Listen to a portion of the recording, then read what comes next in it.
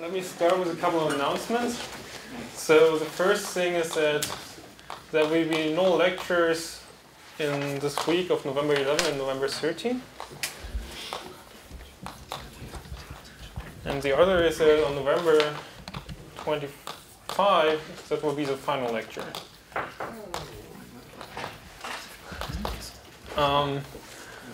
Which brings us down to 7 more lectures, and so I have to speed up.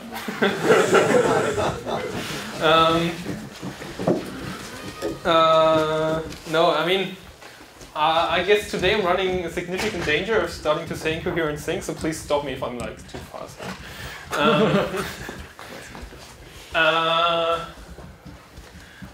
So what's the plan for the remaining lectures? So, I guess the goal of this lecture first was to define these moduli spaces of local Stukas, and also to establish a Greenfeld lemma in this setup. So that will sort of be what I'm trying to do.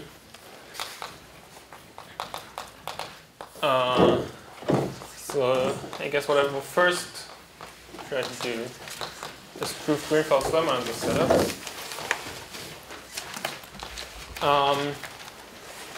And then in preparation for these modular spaces of local Stukas, I will discuss the version of the F-rank Grassmannian in this set.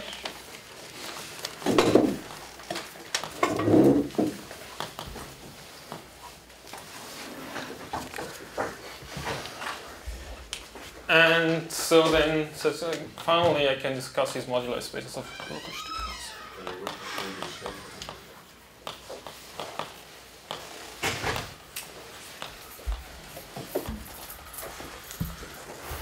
Okay, and all of this will involve working with diamonds quite extensively, and so for this reason I want to use this lecture, and maybe also the next lecture, to say a couple of foundational things about diamonds. So I guess the title for today's lecture is Remarks on Diamonds.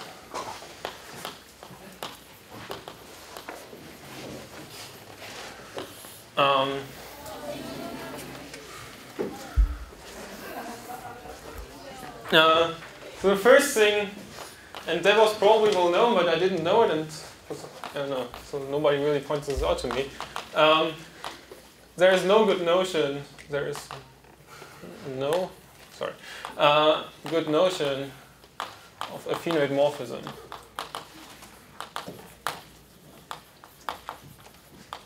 In rigid geometry.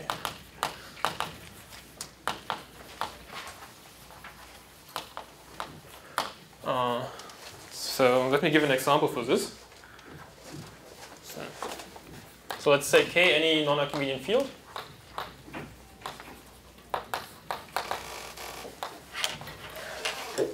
And let's consider the space X, which is the p-adic spectrum of a 2-variable Tate algebra. So it's a 2-dimensional disk. And 2 x's.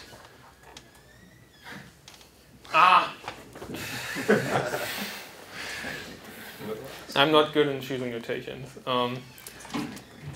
T and U, S and T. Little x and little y. Little x and little y.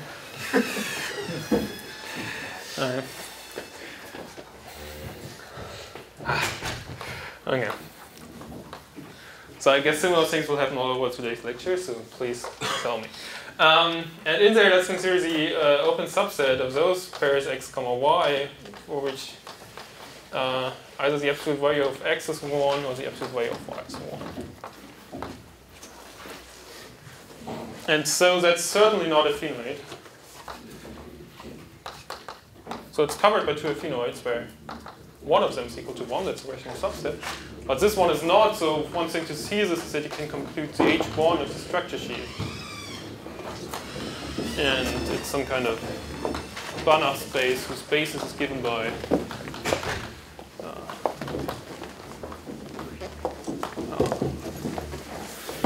such monomials with negative coefficients. It's like for the punctured affine, two-dimensional affine space. But I claim that there is a cover of X by rational subset UI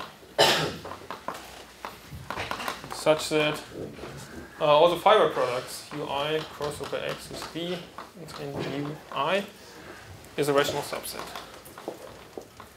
and in particular a phenoid.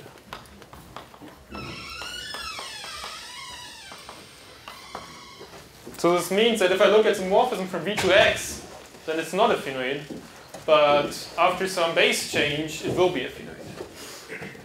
Yeah?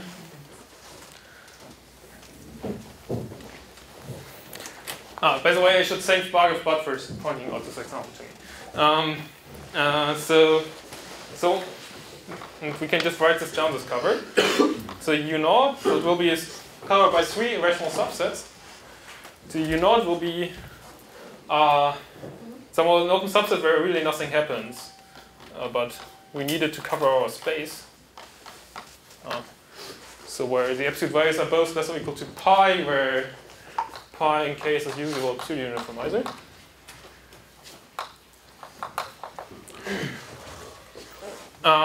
And then there are 2 rational subsets where really something happens. But in these subsets we can now assume that one of the variables is bounded away from 0. So you can require that the absolute value of x is greater or equal to pi, and y is at most x. And then there's another subset where you do the opposite.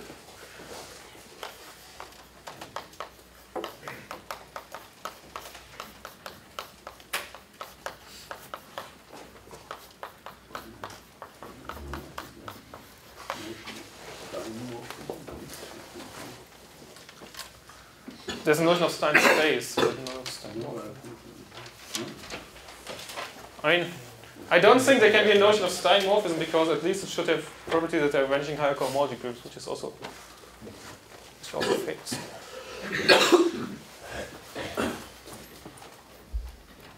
And so it's a similar combinatorial exercise to see that this really X is really the union of those three guys.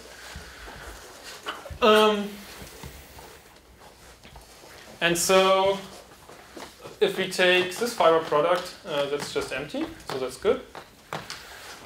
Certainly a rational subset. And then the other 2 are symmetric, so let's just do the first one. So what is this? So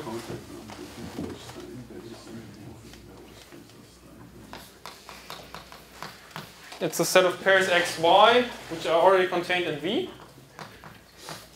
And then what is the extra condition? That it's in U1. It says that the absolute value has to be greater or equal to pi. But also, sorry, I want it to be in U1, this way. And then the condition is that either the absolute value of x is 1 or the absolute value of y is 1. But if the absolute value of y is 1, I mean, it can't be bigger than 1, so also the absolute value of x has to be 1. So you can just write it as condition that the absolute value of x is 1. And so inside of U1, that's a rational subset. Yeah, so setting the absolute value of some variable to 1 is always a rational subset. And so.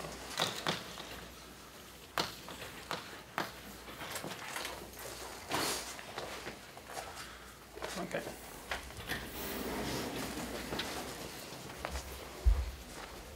And I needed this variable x to be bounded away from pi because otherwise this wouldn't be a rational subset of x.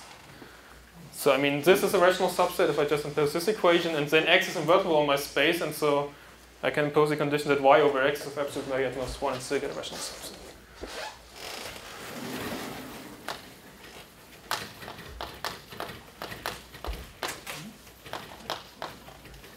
So I guess this verifies the example. And so, I mean, the same example, just joining some p-power roots to everything, works in the perfectoid world.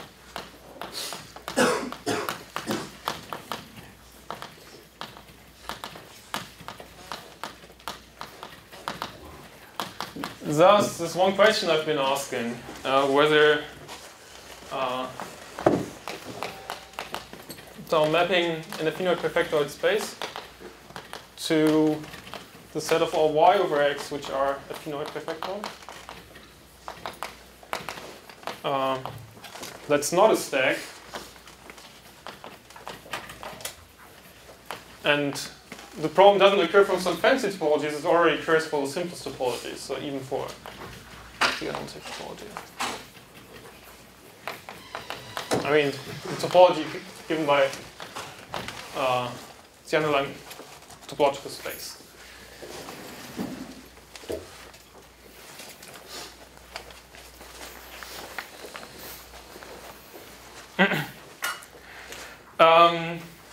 Yeah, so that's bad. But on the other hand, it turns out that this is actually the only problem there is. So, it's a bad problem. Looks like a bad problem. Yeah, maybe. So for this reason, I want to. Well, I mean, people working rigid geometry are running into issues, right? I mean, so this is an issue which isn't someone new in the perfectoid world. It already was there from the start in the rigid world. Looks like there's no SEER criterion, for example. Yeah.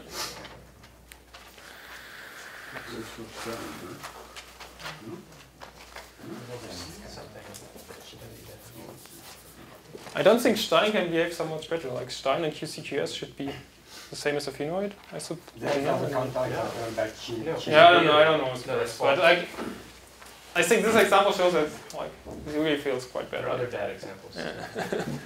Yeah. Anyway. I mean, if you have a morphism where the base is affinite and all fibers are affinite, doesn't follow that. I think this is wrong for Stein. Yeah, I mean, I guess even this is an example for this, right? Like, the fibers are finite because, like, each fiber is a fiber over one of these rational subsets. Right.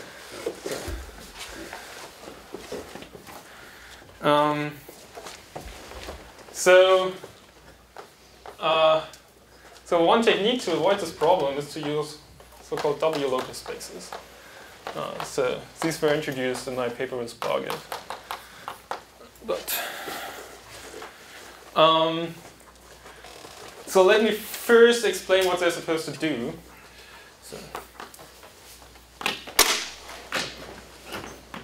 So let me do this in the scheme case. So let X be spec A be some affine scheme. And so often you try to analyze a scheme by understanding the situation at each local ring and then somehow gluing it together. And so for all X in spec A, or in X, we have the local ring AX.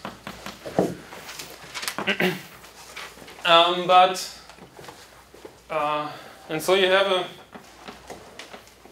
so you would like somehow to have a space which keeps track of all these local guys together. So one thing you might try to do is to take the product over all points of the space of the local ring.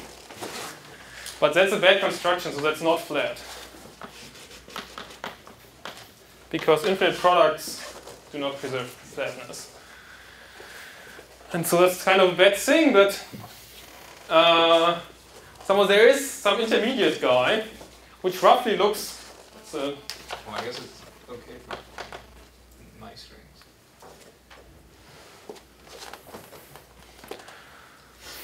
rings. Yeah, for some rings it's probably okay, but like in general it's not flat. Like when you can check flatness as total freeness, then it's probably okay. But isn't it okay for coherent rings? Isn't it okay for coherent rings? Like for the Syrian rings, is it flat? You say? I don't know. You can just test flatness against finite modules, right? Yeah. It's flat on the Syrian? Because you just, if every module is finitely presented. But anyway, That's an example where it's not flat. all these local rings, they are somehow nice. They are just inductive limits of localizations. Some of this product is very far from being of that sort. But there is an intermediate guy.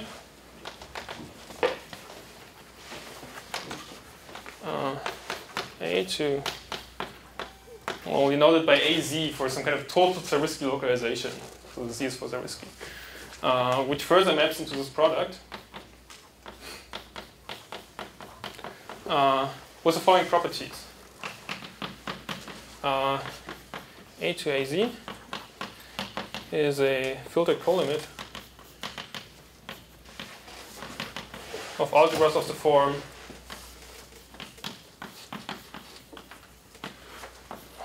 a finite product of A invert sum Fi's.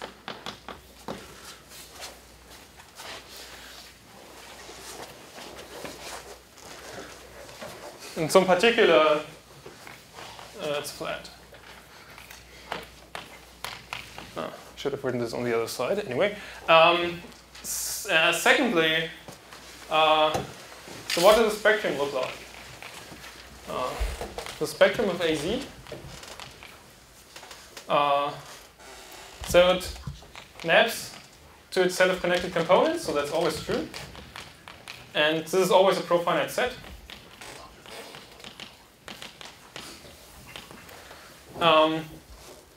And this can actually be identified with a spectrum of A, but not with its usual topology, but with its constructible topology, which is also always a profinite set. So in other words, as a set, it's still just spec A. And so the fiber over some X in spec A is the spectrum of the corresponding local ring at X.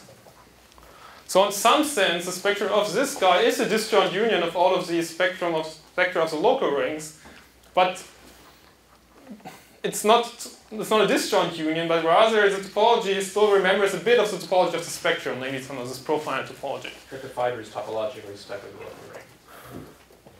But fiber is a spectrum of a local ring. What? No, it's topological fiber. No, I mean even in the scheme sense, right? No, topologically, sorry. Yeah. But like, I mean, this is a connected component of the spectrum, so it requires a scheme structure as well, and so as a scheme it's spec A.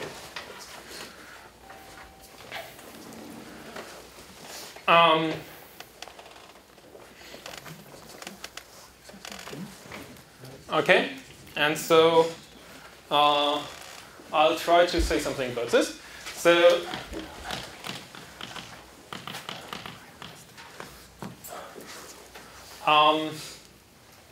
So first, the construction actually goes by first doing some abstract topological construction on any spectral space, and then showing that this can be realized on rings. And so I have to say something about spectral spaces first.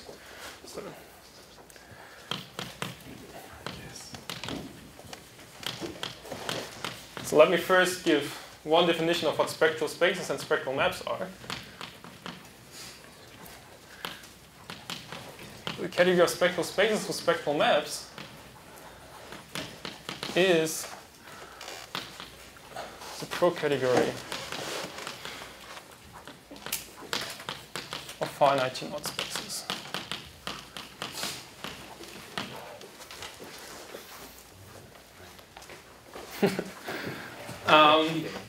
It's kind of cheating. So that's probably a theorem, if you define it differently. You already mentioned a theorem about spectral spatial spaces. Yeah, so... Wait, sorry, I'm confused about 3. Yeah? If you did this with spec ZP, AZ, I guess spec ZP is joined to spec GP. Yeah? Fiber would have corresponded to spec FP. No, fiber over X and spec A in the sense of this projection. Oh, sorry.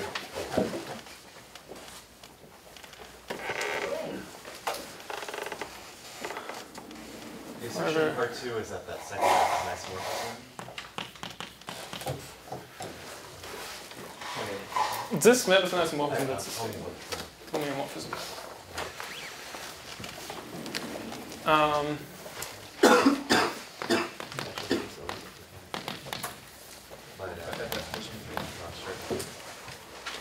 So I guess I already defined what a spectral space is.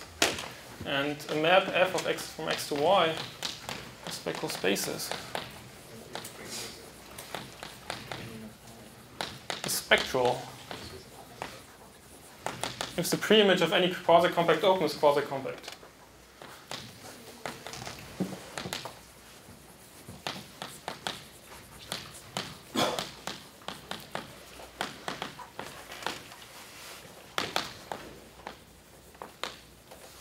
Open. Which then includes some continuity built in.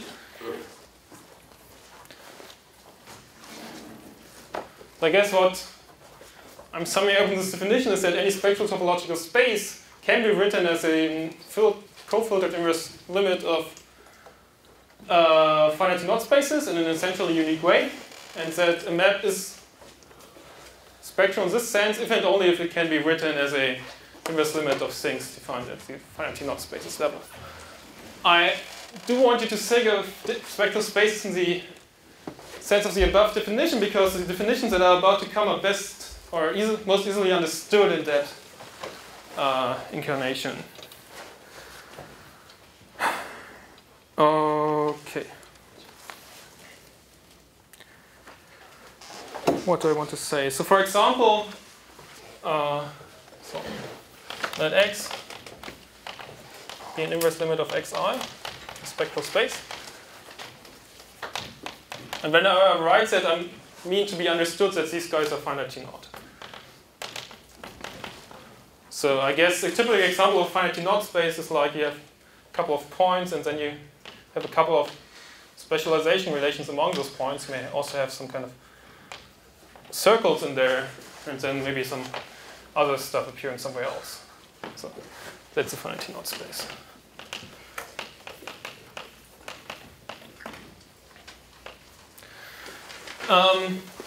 So this gadget has a constructible topology.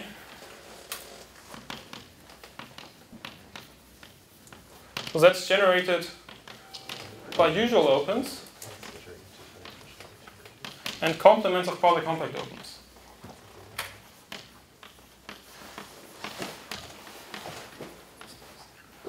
And then a mapping spectral is also equivalent to it being continuous, and being continuous also for the constructible topology.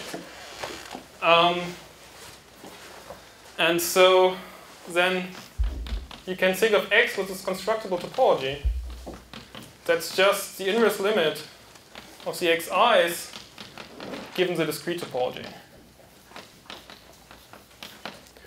So because whenever you have such a finite T-knot space and you allow complements of, when anything is quasi-compact, so you allow complements of opens, then because of the T-knot condition it becomes totally disconnected. It's just a discrete set. But also you can define a set of connected components, pi naught of X. That's just, so in particular this guy is profinite, as follows from this description. Pi naught of X is the inverse limit of the pi naught of Xi, and so that's also a profinite set.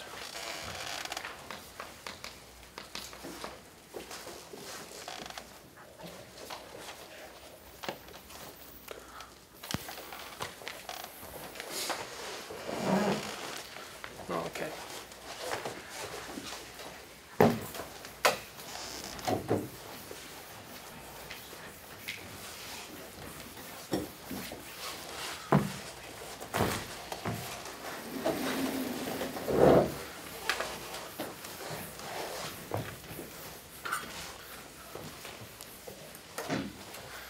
Great. And so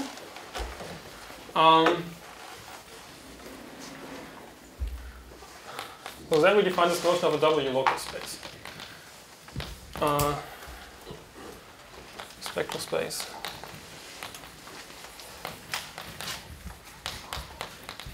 X is W local. So the W stands for weakly.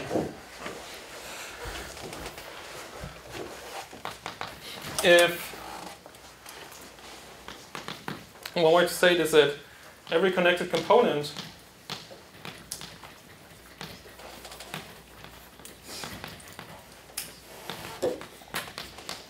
of X has a unique closed point, And so in particular, if X started live as being connected, then this is the usual definition of closed local space. Similar to saying that if a scheme is local, if it has a unique maximal ideal. But we want one more condition, which turns out to be crucial for making arguments work. Namely, that if I look at, we note by X upper C is a set of closed points of X.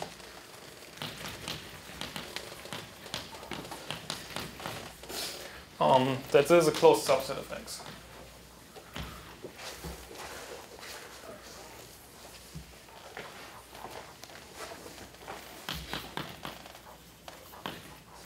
And the map of W local spaces is W local if it maps closed points to closed points. Maps.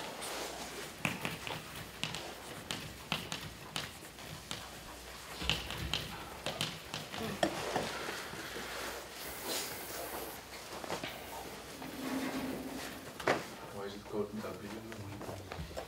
W is for weakly, and so yeah.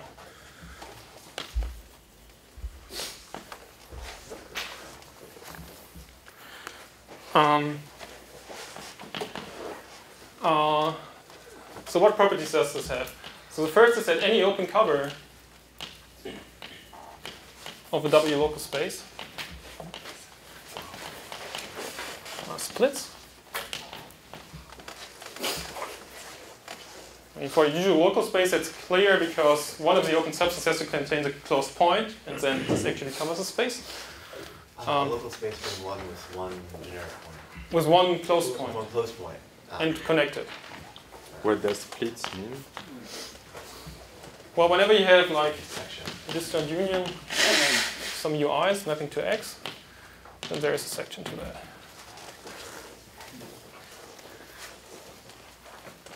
Is this the same as saying it has a finite refinement or is this just open sense?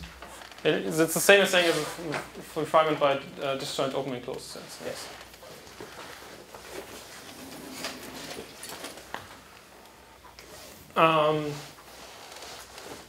And the second nice property is, so you can look at the map from XC, so that's embedded into X, and this projects onto the set of connected components. And so this composite map here, well, because every connected component has a unique closed point, it's certainly a bijection. But under this assumption too, that's actually a homeomorphism.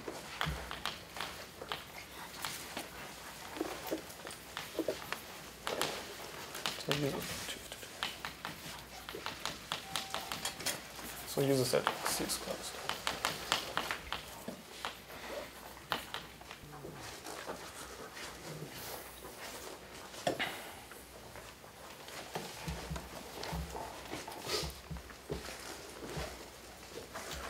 Okay. And so then the key observation is the following proposition. That if you look at the inclusion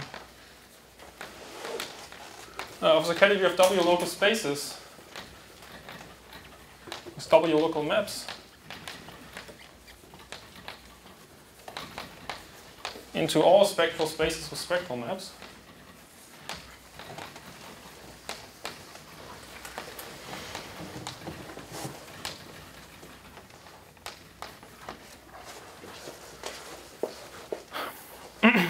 then this admits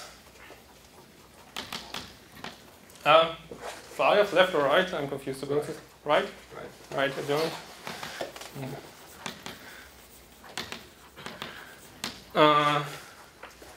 X maps to,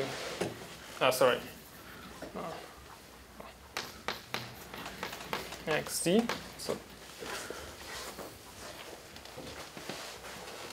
And so, because it's an adjunction, it comes with a map from XC back to X.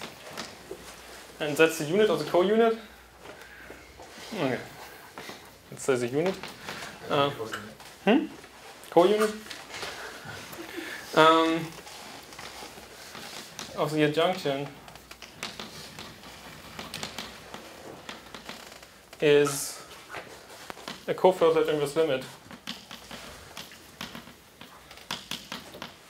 of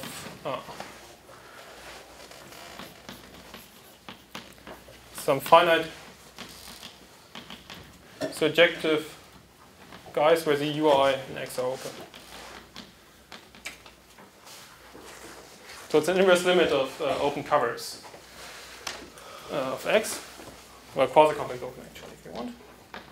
So, I mean, just abstractly, you're just claiming any W space with a spectral map to X will uniquely factor through XZ by a Yes. W local map. Yes, that's right. Is there any stronger uniqueness to that? Like if you, like maybe the map is already unique if you didn't demand like W. No, you need to demand W local. Yeah.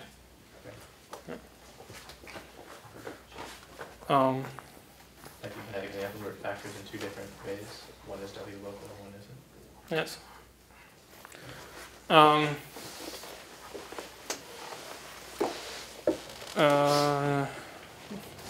And moreover, if I look at a set of connected components of XZ, well, the better way to say this is if I look at the closed points of XZ, which I know are the same as the set of connected components of XZ because it's W local, then this will still map first to XZ and then further to X. And so if I endow X with a constructible topology, that will become an isomorphism.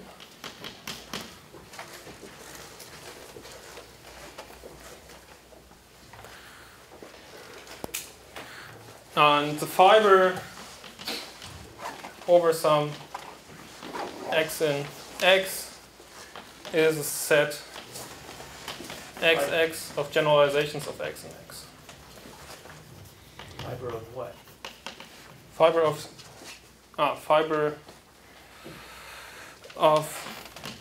XZ to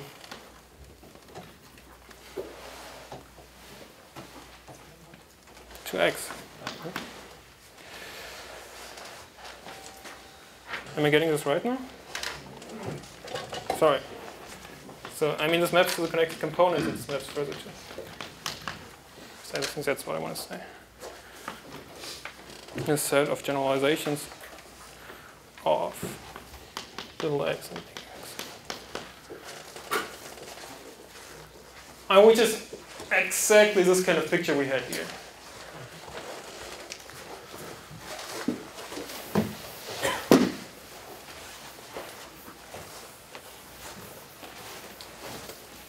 And again, this fiber has the subspace topology as if it were sitting in X. This fiber in XZ, X of little x. So that's the topological identification. Right. Okay. Fair enough. So roughly the construction is that when you take your X, you somehow chop it off into as many pieces as you can, and then you leave the debris as it is. And you don't disassemble it into all the connecting components, but you like all the connecting components are still in this profinite set as they somehow come out of this chopping process.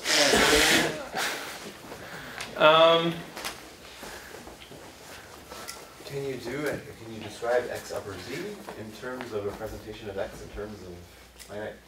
Yes, that's exactly what I wanted to say. So construction is as follows.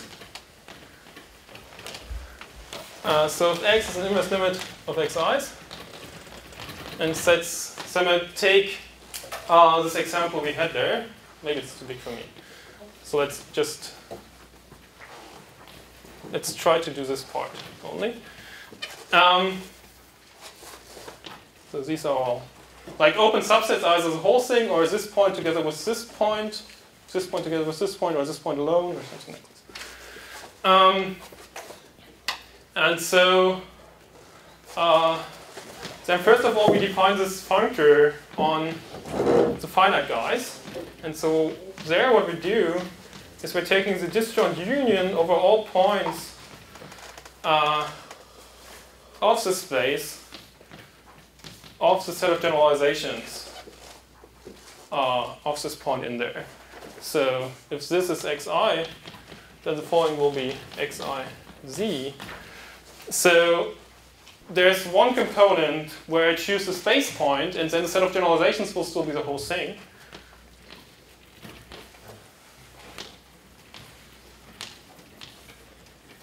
then there will be a different component where I choose this point, and then the set of generalizations will be just this part. Then there will be a part where it's these two, and then there will be a part where I just have this remaining point. And so this construction is functorial in the space, because if you have a map, then it has a map on the indexing sets and a map on these sets. But so implicitly there, I'm using that my map wants to be W local, because otherwise I could put some other factors in. And already at this level, So, pi naught of xi is the same as xi. Yeah, and so then pi naught of xi z is just xi as a discrete set. Obviously. And the fiber over any point is a set of generalizations. At the finite spaces level, we have done what we want to do, and so we just have to check that everything matches well together if you take some inverse limit, which is some funny argument. I mean, thus, in the spectral spaces, some all quasi-compacity arguments you really want to do, they always work. And it's exactly the right language for that kind of problem.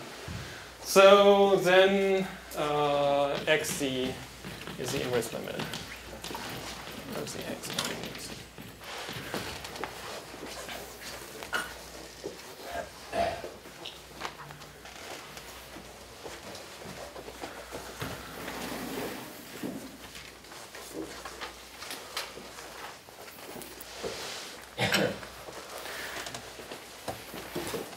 Apply this to the affine line, what do you get?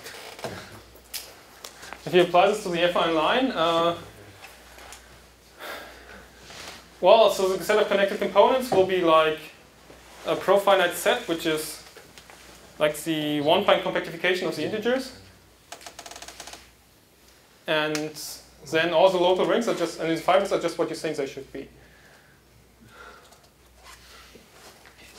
So it looks like this was a specialization from a generic point, this was a specialization from a generic point, and then infinitely many copies of that, and then there's a generic point here. And then open subset of this point will just have almost all of these guys in there, but not maybe not the special points. Is that right? I think so, yeah.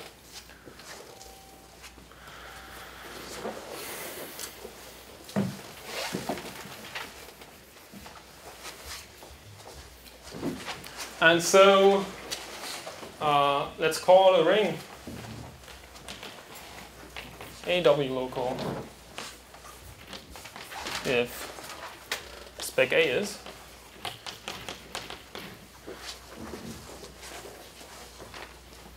And then the corollary of this discussion is that there's a functor.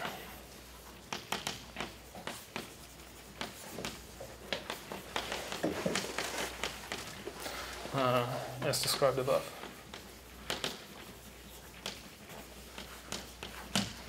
And it's also adjoint to some inclusion.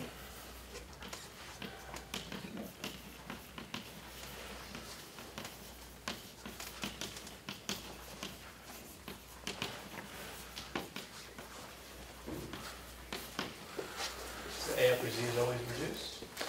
A upper Z, no. Like if you have. So this could look like that. Yeah. Well, this whole discussion is topological. No, I mean, okay. But each of these is just a finite cover of open subsets, which you can realize. Like you can find a cofinite system where these are all affine subsets, and then you take, then as open subsets they acquire a canonical scheme structure, and then you take the inverse limit of those guys.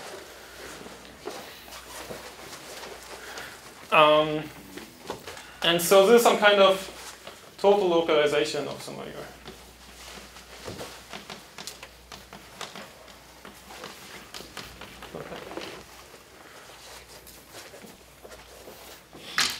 And what does W mean? weekly. Weekly. Weekly.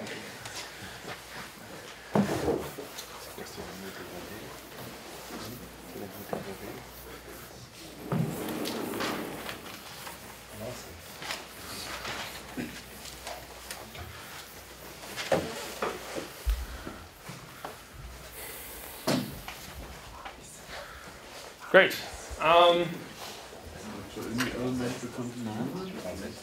Any element? No.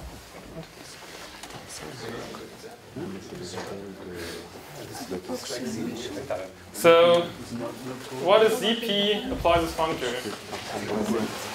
So it's ZP cross QP.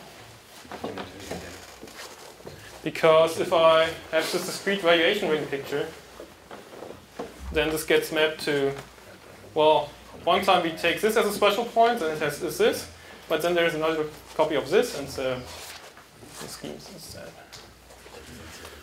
How general is this construction? If you are in a site,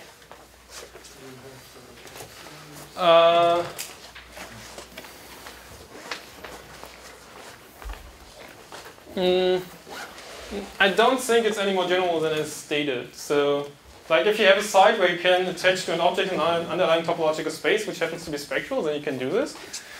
And like if open subsets give rise to objects in the category, but I don't like. Later, I want to do something like this for diamonds, and I think I really need to verify that there's some kind of spectral space in this picture. And is there any relation with adels, like Parshin's adels? Or? I don't know what Parshin's adels are. It looks a little bit like that. Yeah. Okay. There's no completion going on, for example. Yeah. So it's like just some kind of total localization. You're only localizing, not completing. I don't know. You can totally complete now. Yeah, but you do what you like, yeah. Completion might not be complete.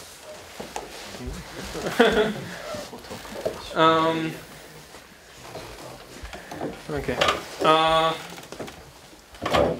I should also say that, I mean, this, yeah, I guess I already said that it's spacefully flat.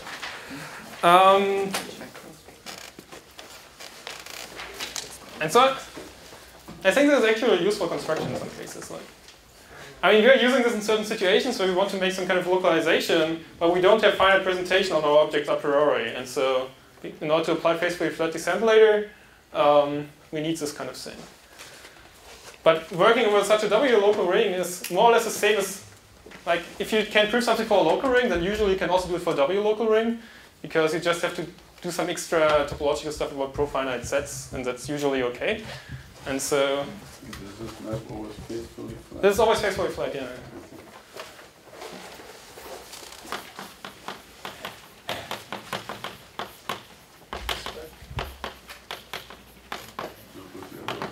Yeah. Sorry.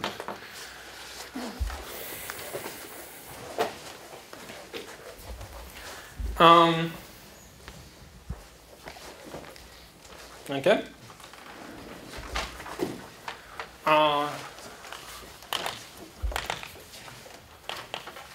So similarly, if RR plus is some perfectoid guy,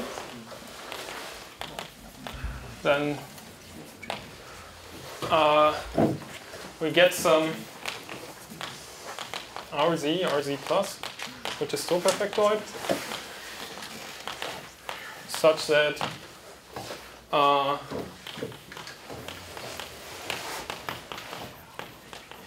well, so this will be isomorphic to the spar RR plus by the Z functor, and the construction is just that you can find a cofinal system of such coverings which are phenoid open subsets, then these acquire canonical structures as perfectoid spaces, you take the inverse limit. And I'm using that perfectoid spaces have inverse limits. And so this maps then to spar RR plus. And because of the nature that this morphism comes about, it's actually some nice morphism, it's a phenoid corrector. And can you also permute the plus and the Z? In the first line? It's a definition. I see, okay. So, so this RZ is different from the previous RZ.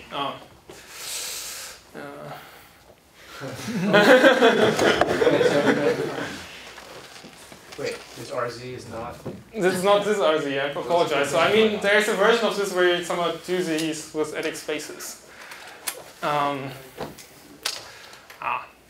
You didn't say that the bubble sections is RZ. Oh, okay. Yeah. No, I mean, There's a kind of completion of the algebraic thing. I guess it's some kind of completion of the algebraic thing, because at each finite stage that's true. And so it's certainly dense, but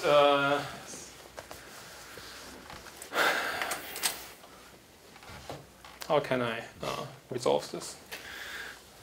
So that's a different. That's bad.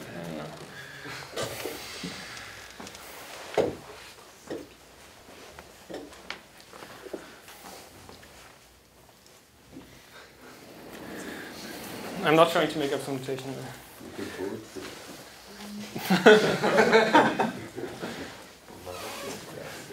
p-adic space is coming from a scheme doing the same thing. Z was for Zariski, maybe T for Tate. T for Tate. Okay, yeah, total Tate optimization. Good.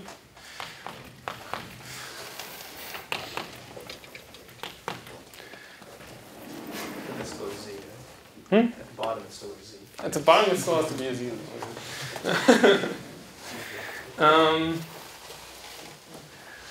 All right, and so this, and so again we can say that, say general factoid RR plus is W local if the adic spectrum is.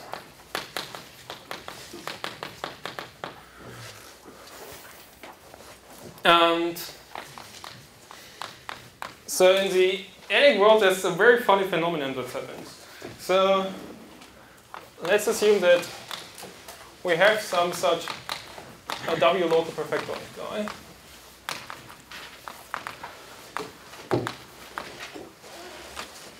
I mean, so passing to something W local in the context of our previous stuff about diamonds is not so bad. It's an infinite Kreuzhall map, so it's not any worse than what we've done already, at least.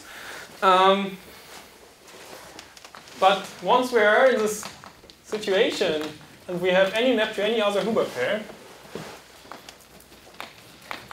for example, perfectoid, but I don't actually need this.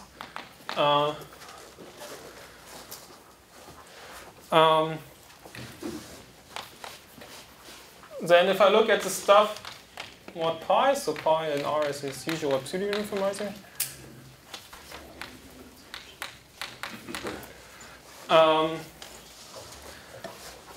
Then this is flat over R plus 1 pi.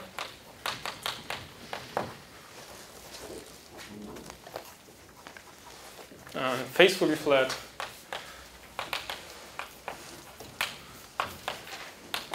if the map of adic spectra is surjective.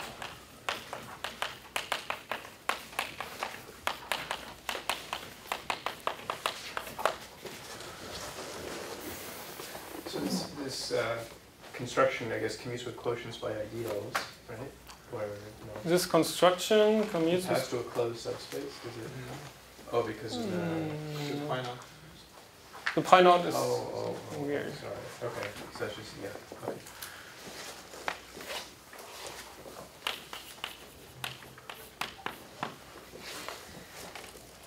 So the point here is that what is a local guy, so a connected W local guy? So that's just the adic spectrum of some non-Archimedean field kk plus.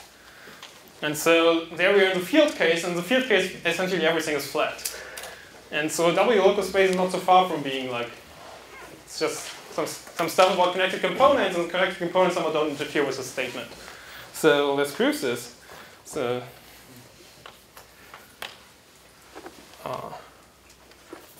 so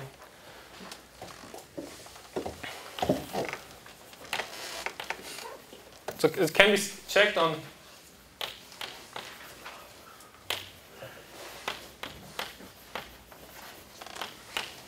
stalks of spec R plus 1 pi. But what happens is there is a map from spectrum of R plus 1 pi to its set of connected components. Well, that's always true. But the set of connected components of this guy is the same as the set of connected components of the adic spectrum.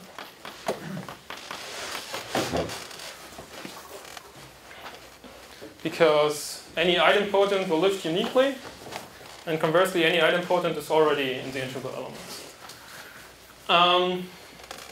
And so this means that we can actually check this on connected components.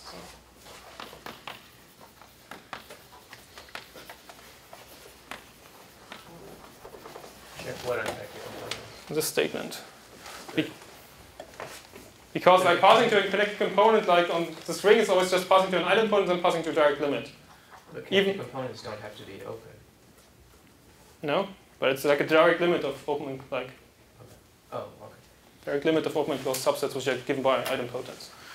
And so, yeah, those can be checked on connected components. And so this way we can reduce to the case that this guy is connected.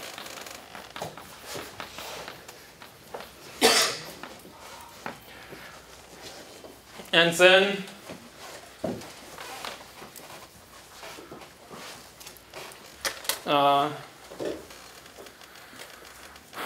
I mean, it has a unique closed point, and the set of generalizations of any point is always just an AX spectrum of some KK plus. And so that has to be everything.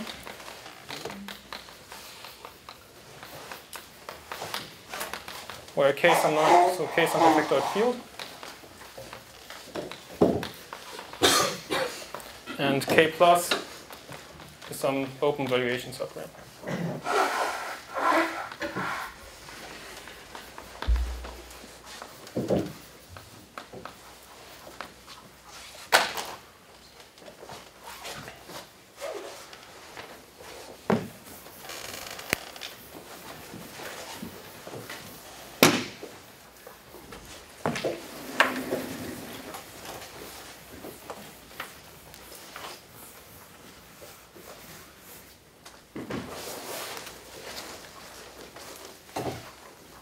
And well, then flatness over K plus is the same as Torsion freeness.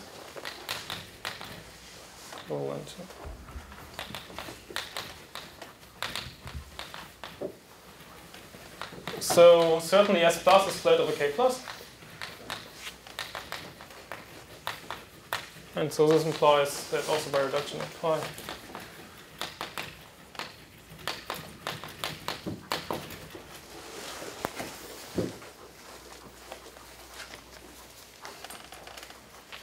Why is it torsion? Because it's contained in S.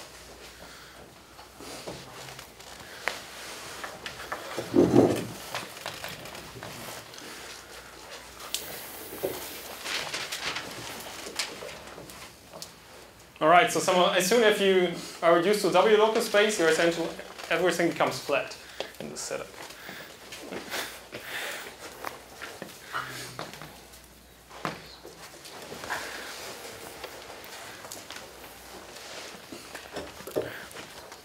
I apologize that the arguments are not very intuitive, but we do what works. So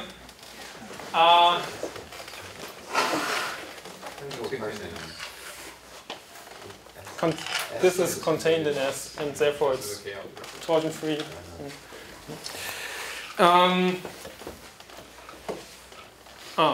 Okay. So let me consider the following.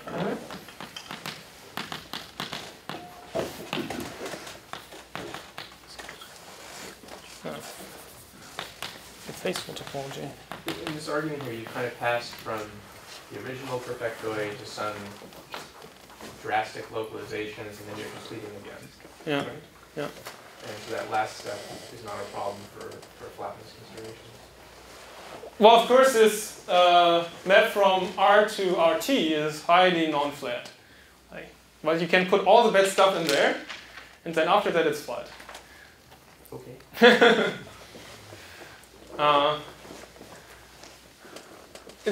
And something what I'm saying is that this Proitos side is somehow as bad as it gets. Everything after that is somehow controllable. So definitions of the faithful topology. Do you really need anything about perfectoid spaces for this, or just reduced? I'm saying that I want this guy to be. Yeah. No, maybe I don't actually need this. So for like disconnections of your space, you actually have the sheaf property always. And I think that's the only thing I use here about the sheaf property. So this might actually work without perfect void.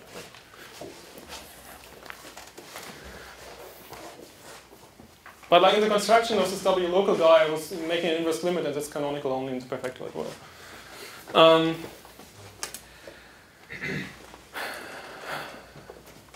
The faithful topology. On curve is a topology. Please don't ask me about set theoretic issues. By open covers. And all surjective maps of affinities.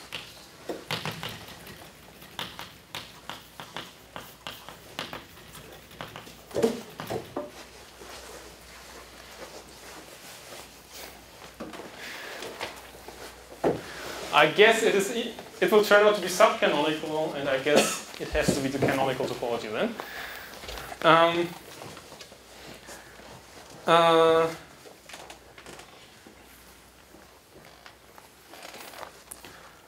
So some corollaries. So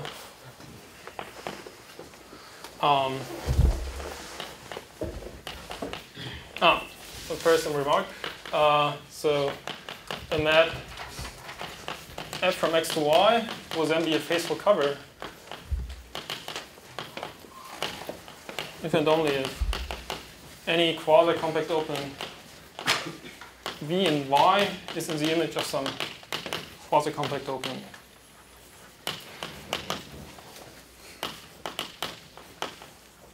u in x.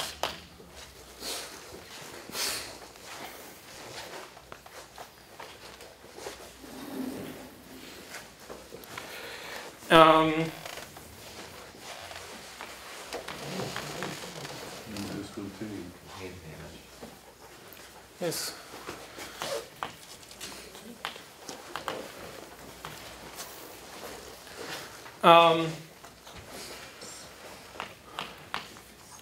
The map which sends x to the global sections, or also the global sections of yx plus, but that's easy, is a sheaf on the faithful side.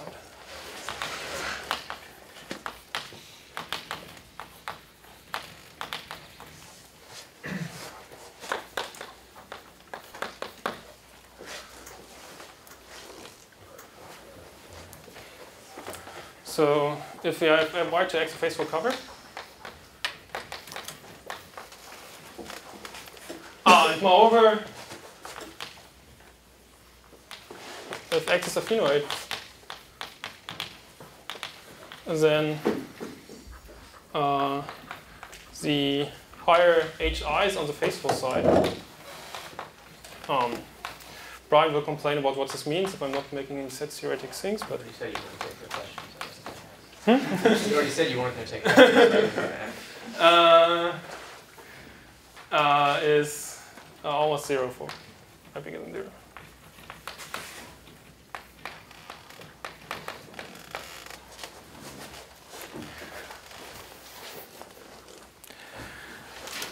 That's what you mean by almost 0 in this generality?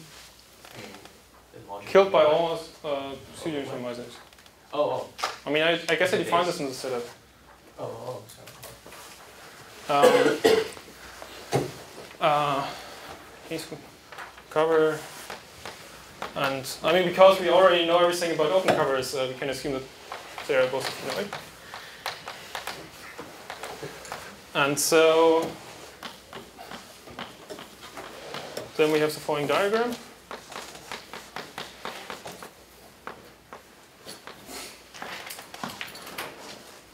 And so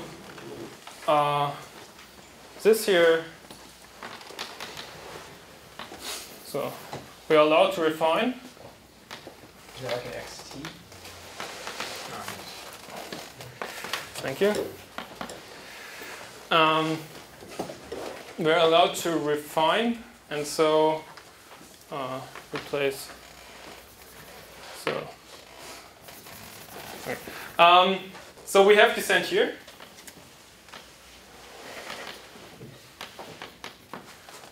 By the Proitar case.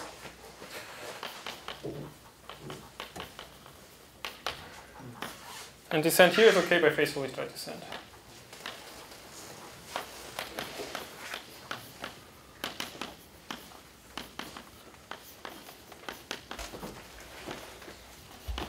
The point is that all the verifications can be reduced to checking it for this O plus mod pi guy. So,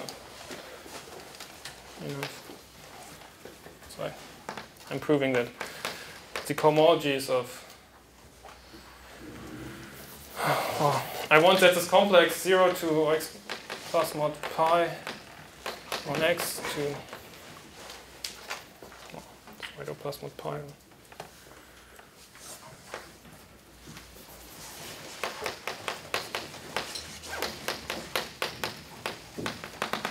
This is almost exact.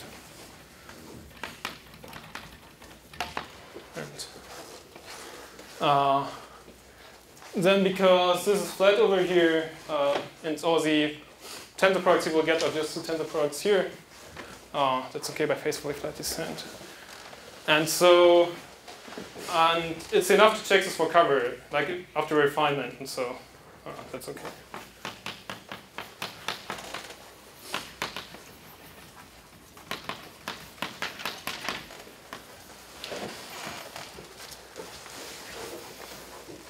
Do we know that X is doubly local, or? XT is doubly local. Ah. So I can first make something W local, and then after that any faithful cover is actually flat in this way.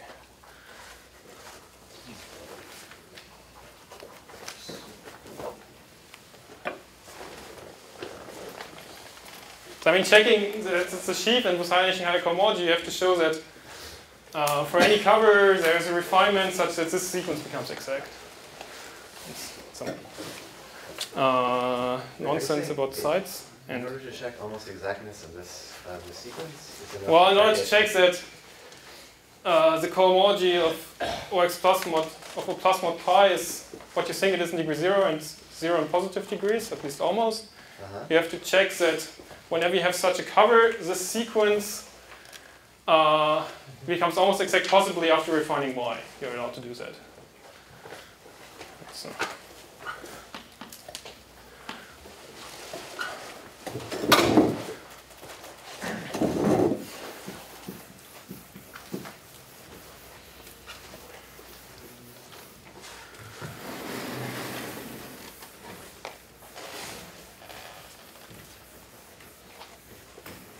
In this world, everything is reduced.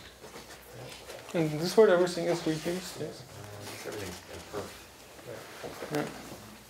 I mean, of course, this O plus mod pi is not reduced. Right. No, just, like the inclusion of the underlying reduced would seem to be a problem. That doesn't make sense. Yeah. So I said earlier, I guess, that I think of these perfectoid spaces as being a very topological entity, and I think that it's a sheaf on this side really confirms it. It's all about the topology in some sense.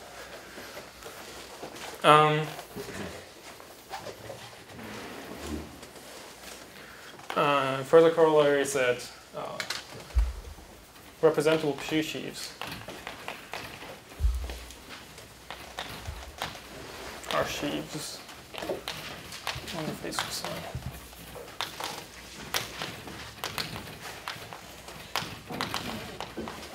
So that's for the Proitar case.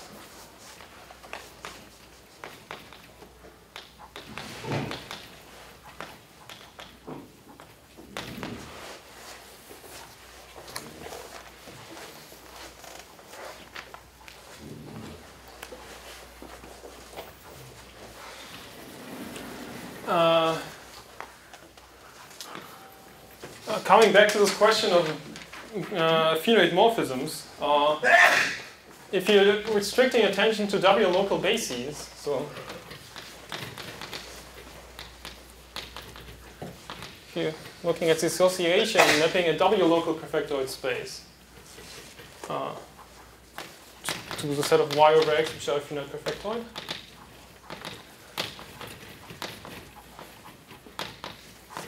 then this is a stack for the faithful topology.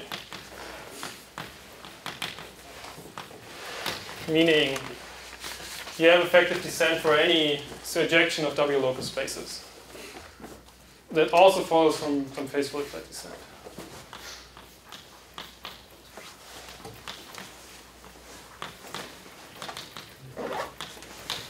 The thing is that for perfectoid spaces, you can do everything with the O plus mod pi sheaf instead of like the O sheaf. They have equivalent information.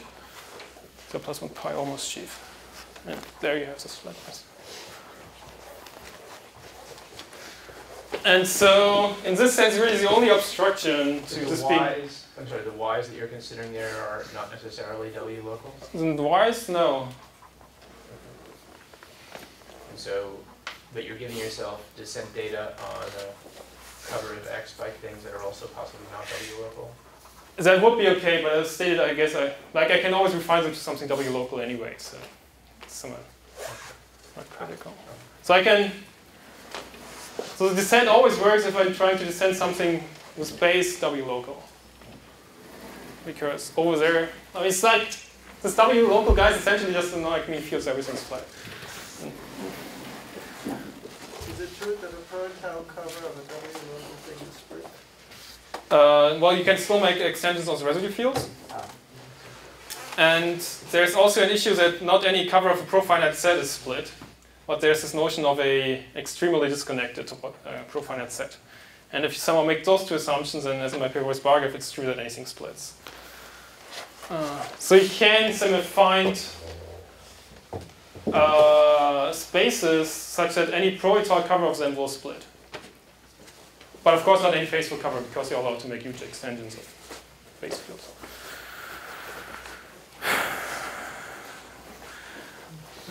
Weird world. So, yeah, so really the only obstruction, as I already said, to this gluing is somehow coming from open covers, and there it really fails, as shown in the beginning of the lecture. All right.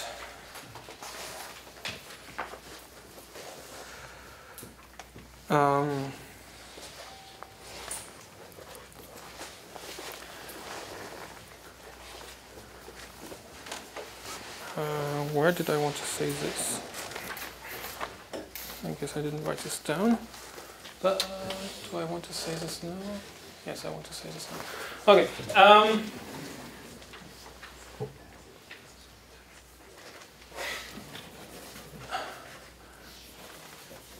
Okay, so you can also introduce diamonds in the setup.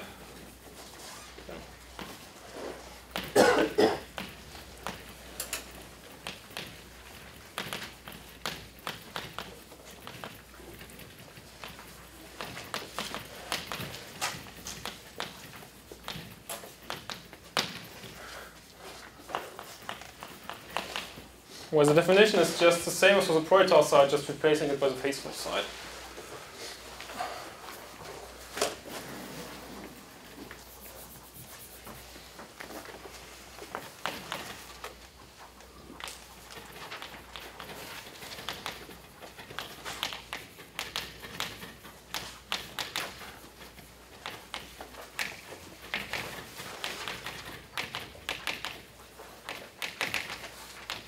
And I guess what I was calling a proetal morphism then is just what should be called a relatively representable guy.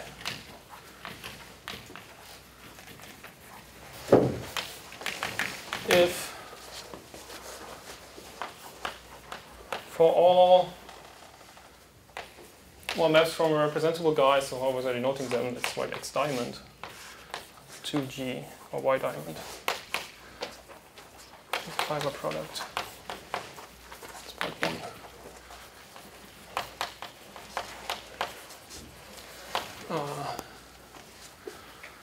F times G was Y diamond.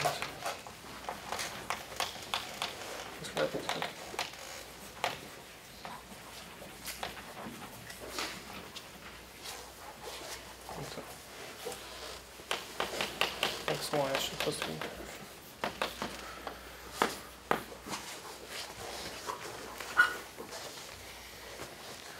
And then I'm not sure what to call them. A faithful diamond, I don't know.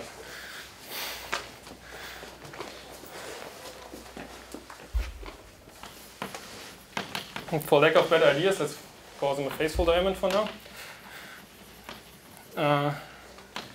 Is a sheaf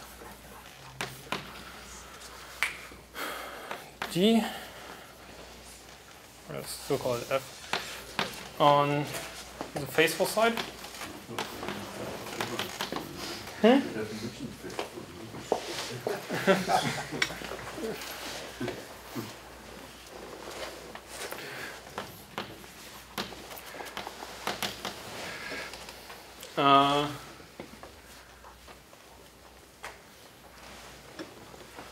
Well, some of the faithful is just faithful with flat minus flat, so that's faithful, by the way. Such that there exists a relatively representable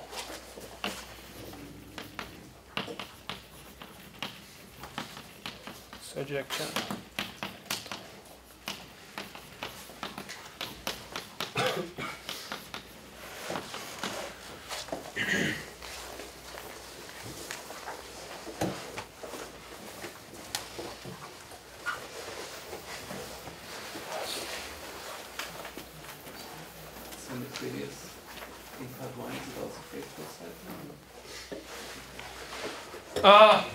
Sorry, yes, faithful.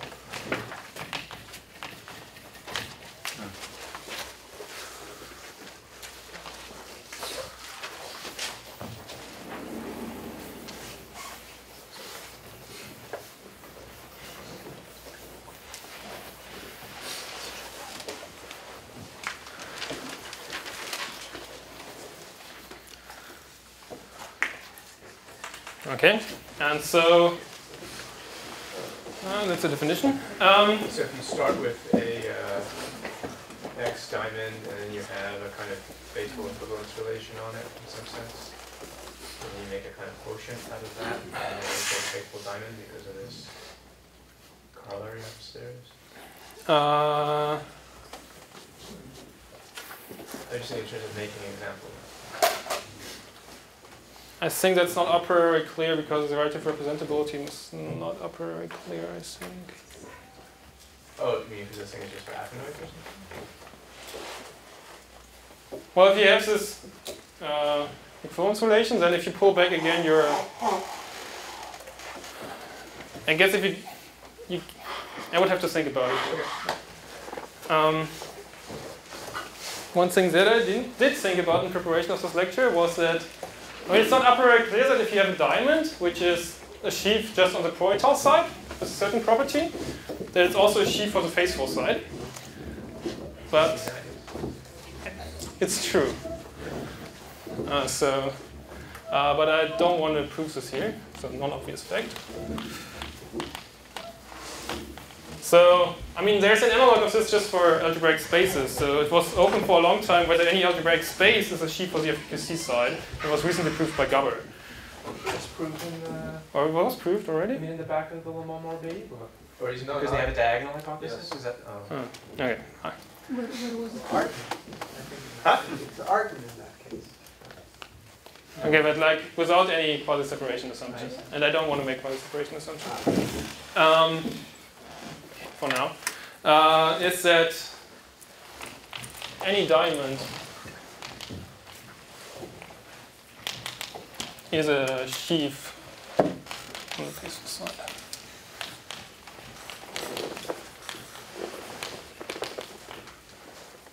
And thus a faithful diamond.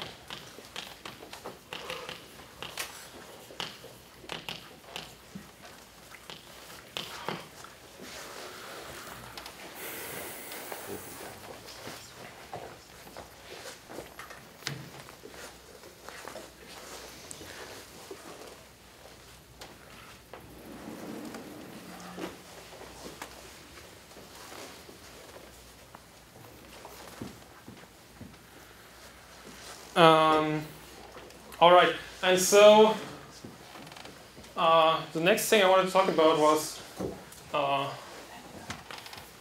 I guess it's just point 3. Underlying topological spaces of diamonds.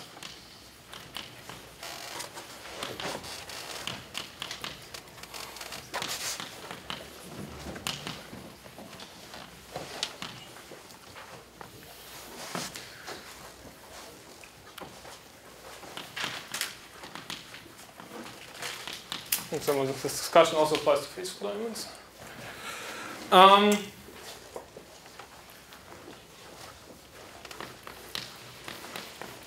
So, I guess the basic proposition you need in order to make sense of anything is that if you have a map,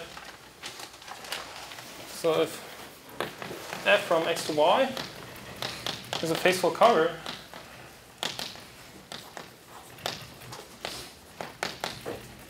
then if you look at underlying topological spaces, it's a quotient map.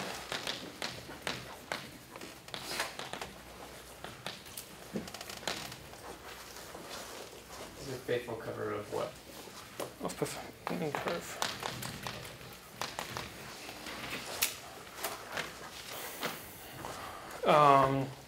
I.e. some v and y is open if and only if inverse image. So.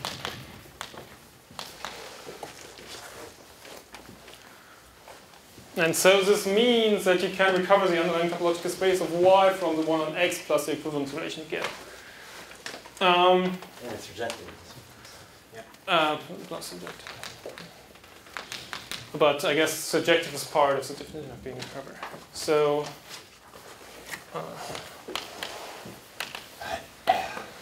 sketch. So one reduces to the affinity case, because otherwise the rest is some open covers, and it's clear that this is okay. Reduces to xy affinity. Okay, and then what is this map?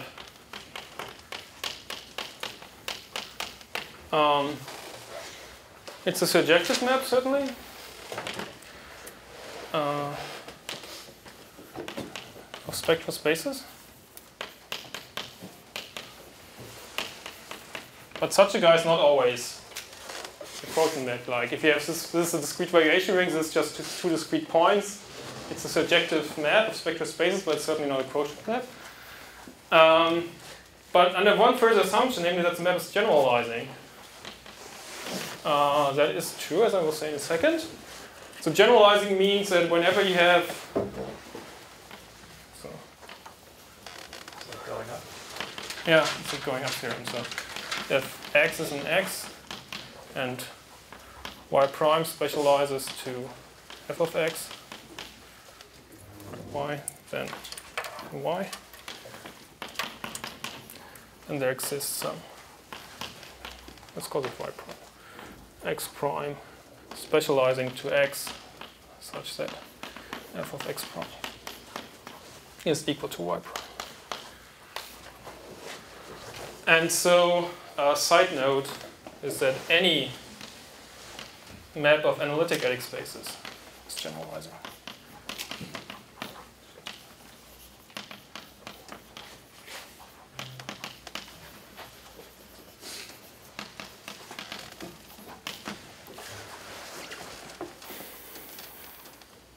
And so we get this for free in our setup here. Sorry, to that?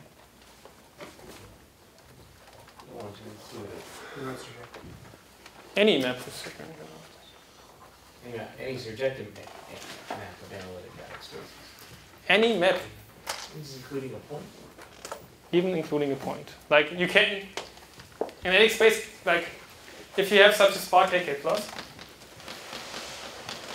which might consist like, if this is a rank 2 guy valuation, then it has like 2 points, one specializing to the other. But there is no adic space which just has a special point. Any one will also somehow include the rank 1 variation there. So that's why it's generalized essentially. Okay, I'll rephrase later. Hmm? I will rephrase later. Okay. And so this reduces us to a lemma about spectral spaces.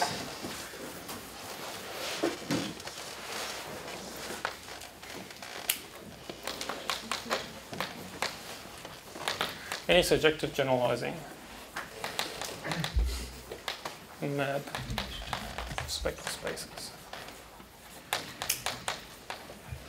is a quotient map.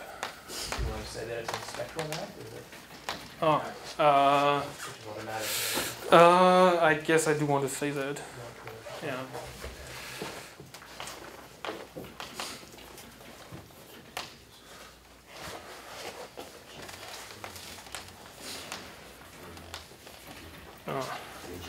I could look at my notes because I'm really using it, but I would very much expect that I do.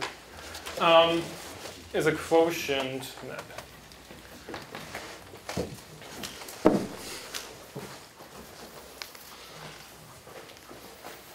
And so that's a funny exercise.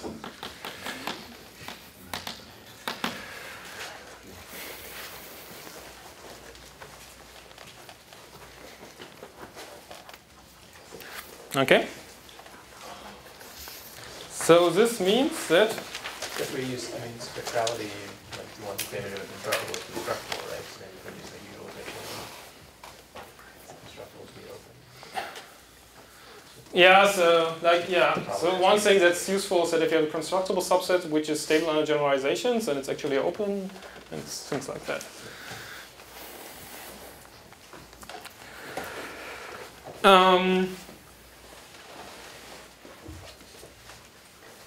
Okay. So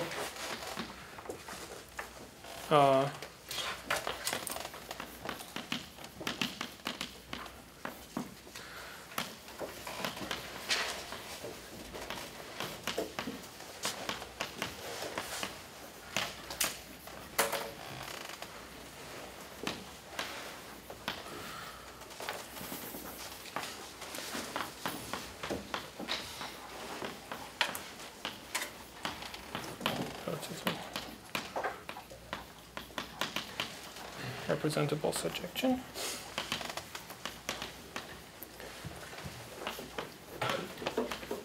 Which you may want to take QPF if it's a diamond. Then define the underlying topological space to be the co-equalizer of the underlying topological space of the equivalence relation mapping to X.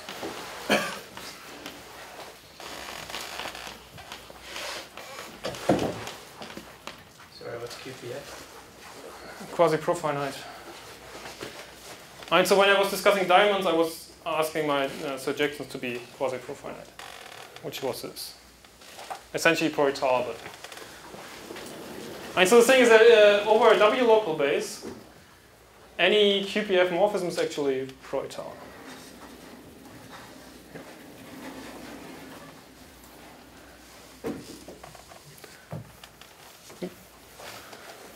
And so this means that if you have any QPF morphism, then after base changing it to this W local guy, it will actually be pro-etal. So that's the statement I've been alluding to earlier when I was discussing these QPF morphisms. And the space is locally spectral or something? You don't know? Sorry. Yes, yeah. No, I wanted to be QCQS. Sorry. Like if a morphism is QPF and QCQS, quasi-common, quasi-separated, then this is true. What's true? That if you pull back to a W local guy, it will be. And it will still be have the properties as QPF, quasi-profinite, and quasi-compact and quasi-separated.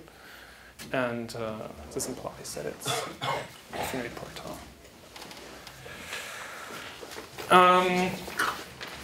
Yeah, I guess I'm pretty much running out of time. So let me just stop here and continue next time.